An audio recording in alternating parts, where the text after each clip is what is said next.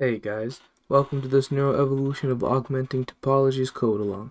Today we'll be covering how to train neural networks using a genetic algorithm approach called NEAT. Specifically, we'll be using Unity 3D to create an environment where agents represented by fish will learn how to get food through training of each agent's neural network. We will sometimes refer to the food as light or energy because this project breaks down to the modified light seeker problem. Here is an example of what we'll be creating in Unity 3D. Now, when we start off, you don't see any movement because in NEAT you start off with only input nodes and output nodes with no connections. Through slow evolution, through augmenting of the topology, we create more hidden nodes and connections between those hidden nodes that eventually leads to finding a solution for our environment. The solution for this environment is agents that are able to chase after light blocks and constantly able to survive. So the white blocks are food or light, which the agents touch to collect. The agents are the spheres of different colors. Now, as you can see, the spheres aren't really doing anything. They're just staying in one spot, not chasing after food, and slowly dying. Some of this one finally evolved over what? How many? 5 generations to finally be able to move just up and down. So through this type of slow expansion of the neural network, we're able to keep a minimum number of hidden nodes and still find a solution to our problem. Okay, now this is a little slow and it will take some time to demonstrate that this method is actually learning. And by that I mean we start off with agents that are not able to move, and over time we will get agents that do chase after light. So to show that, let's speed up the time. The time scale is right here, and you can get to that by going to Edit and going to Project Settings. Sorry about my, I'm in Manjaro Linux, and I just updated, and sometimes that's a little buggy. We'll see what bugs we come across. So you guys can follow along, and wherever you have Unity Hub and Unity is working, you guys can follow along. It's not going to be much different. So let's up the time scale to 10. Now, as you can see, we're getting more movement. We finally get an agent that is going in circles, and this agent was able to get light. So this agent is surviving a little bit longer, and as you see, the agents that are getting light are at living longer. Sometimes agents are just spawned on light, so they get lucky, and they might live a little bit longer, but there's no way to live very long without movement, or actually chasing the light. Now, over time, you guys will notice that some agents evolve a circular pattern because they can just stay in a circle and spin, and eventually food might spawn around them. The way the food is set up is anytime an agent captures food, it spawns somewhere else on the map. So you'll never run out of food. These agents should eventually be able to live forever. Okay?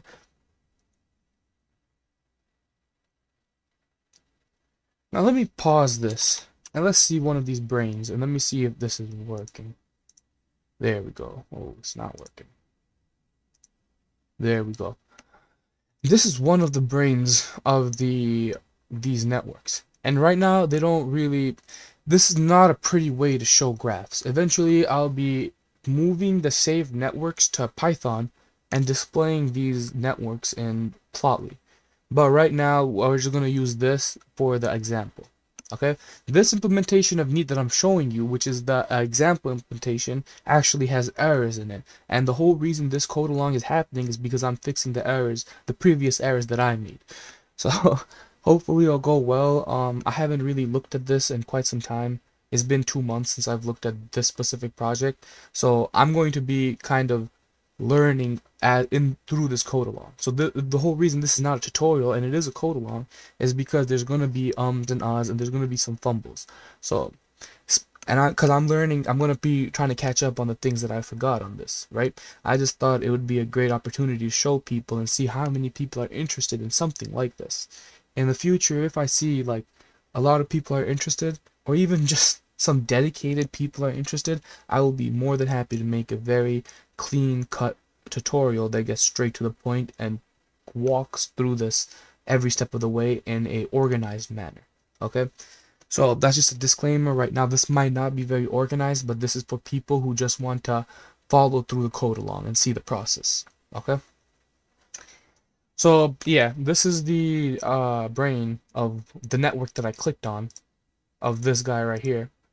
And it's going to change. It's going to change every time because the way that we have it spawning, right? The main thing that stays the same is the connections between networks. You see that we only have 3 hidden nodes on this guy, right? But when we look at this guy, we only have 2 hidden nodes. And that's the whole thing about Neat. It's the augmenting of the topology, the augmenting of the structure of the network. Most neural network, well, CNNs and the normal way to train CNNs, the structure, you define the hidden layers and the number of nodes per hidden layers beforehand and train only on the weights. In Neat, we're training on the whole structure, augmenting the structure and training on the weights through protrusion, or however you say that, through a slight changing of the weights. Alright, so let's continue to see how these agents do. I can spawn them back up. Anytime I press found best, it spawns the best that we had previously. Every time an agent lives to the best time, the agent gets saved the brain gets saved in a text file, and then we can spawn new agents from that text file, right? So when we press found best, the new agents are spawned from a text file. Okay, and whenever the best time is reached, more time is added so that we can constantly increase our time and keep saving the best one.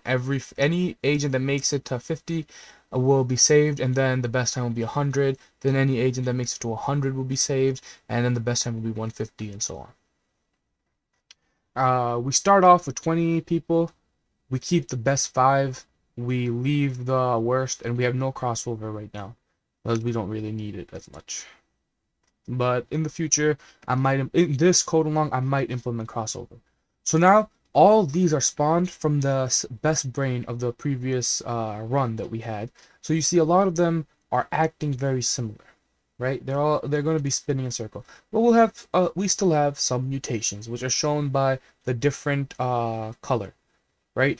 In Neat, you have speciation, and using speciation, we can give these agents different colors to show that they're part of different species, which is also a very cool thing about Neat. Hopefully, we'll cover that as well. I mainly just want to get the augmenting of the topology covered first.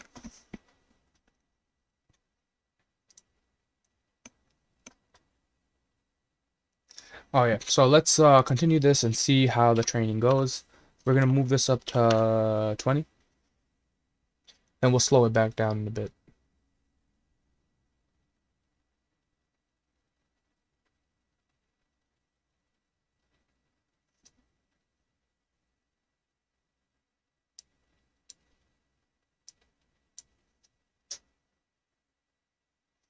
Okay, one more thing, which is good to note.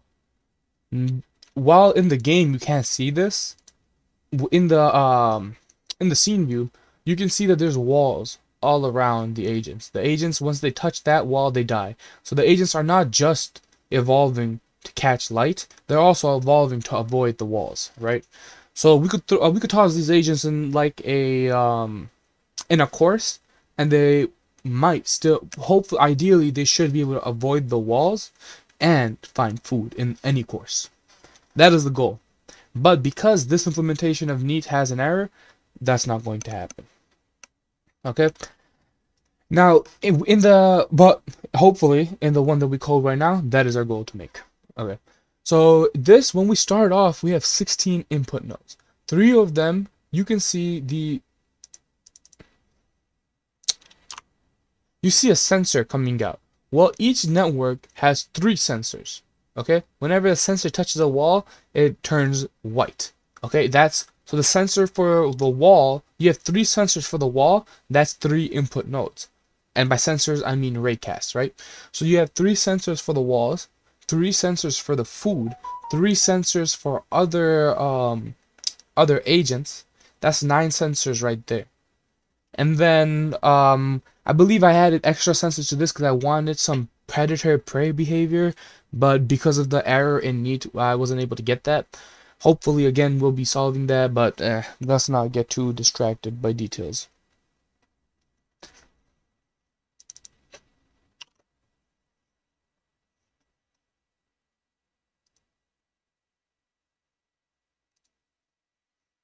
But you guys can see that they do evolve. They don't just keep hitting a wall. They do eventually try to get food. They do eventually try to survive, right? And that's what you want to see. The best, look, this guy right here. He's going to live longer than all of the rest because he is actually getting food in an area. He's cleaned that whole area for himself. And this network is now going to train to try to get other areas. Or he might, no, his network is going to train because we're keeping the best 5.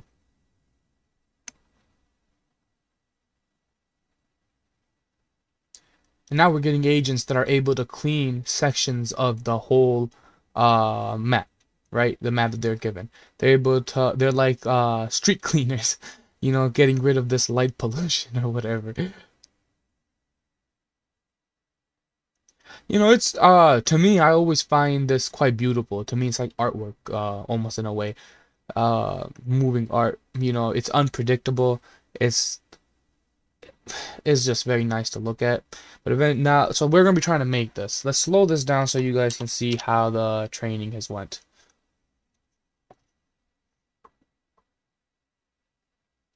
So there's a lot of wasted energy that is happening right now.